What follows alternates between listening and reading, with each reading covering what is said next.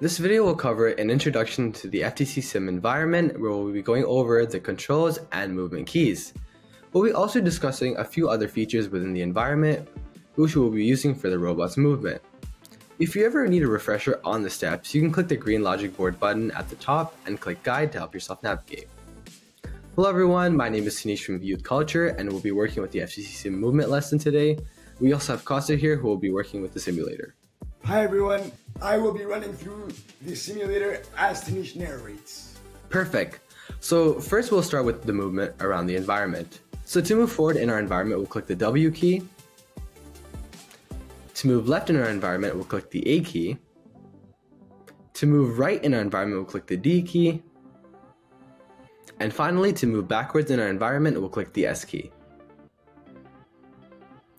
Perfect, so now we can adjust the heights while moving around as well. And we can do that by clicking the spacebar and the shift key as well. Click the spacebar to move upwards, and we click shift to adjust downwards. We can look around using our cursor to look at specific things in our environment. And now for a few other features within the FTC SIM. So if we click the green button with the computer on the left side of our screen, we're able to open up our logic board, and this will allow us to start coding. When we create our code and like to see if it works, we click the run button in the bottom right corner to test it and reset to restart the code. Perfect, we've now completed the introduction lesson into our FTC simulator. Great work. So now that Tanish and I have run through the tutorial, I would like to add a few things.